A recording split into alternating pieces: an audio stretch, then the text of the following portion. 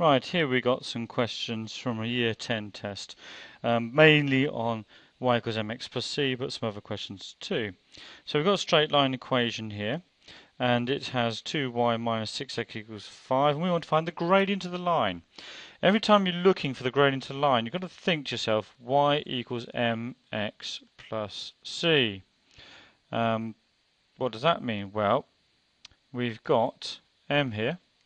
That is the gradient of the line, and we've got C here, and that is the where it crosses the y-axis. And you have to learn this.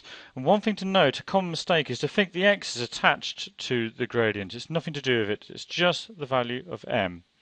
So what we need to do is we need to make y the subject. We need to get y on its own. So let's do that. Let's add 6x to both sides, and we get 2y equals 5 plus 6x. Well, we like to have the x first. Let's just change the order of that. So we get 2y equals 6x plus 5, because we want the x bits first. Divide throughout by 2, so 2y divided by 2 is y.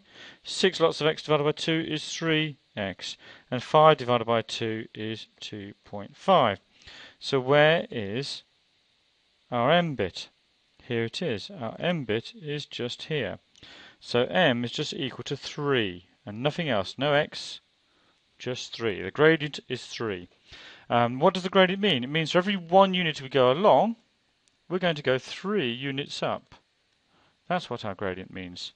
And if there's negatives, so it's minus 3, it means we go 3 units down. Let's move on to the next part of the question. We're told that the point K6 lies on this line. Let's find the value of K in this question.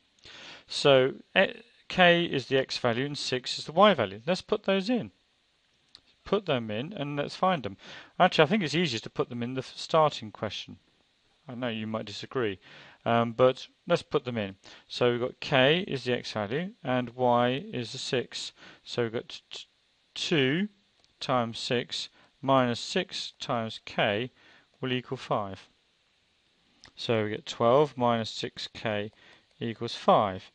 Let's take the 6k to the other side again like we did before. So we get 12 equals 5 plus 6k. Take away the 5 from both sides. And we get 7 equals 6k. Therefore divide both sides by 6. We get 7 over 6 equals k. And that's how you find k. If we put it into here, notice it won't make any difference. It's still the same equation. Let's put the y as 6 there. 3 times k plus 2.5. 2.5 away from 6 will give us 3.5.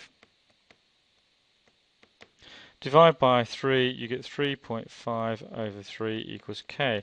And you can see if you times the top by 2, you get 7, and you times the bottom by 2, you get 6. It's exactly the same fraction. And then therefore, this comes out with just nicer numbers in our answer if you do the original equation.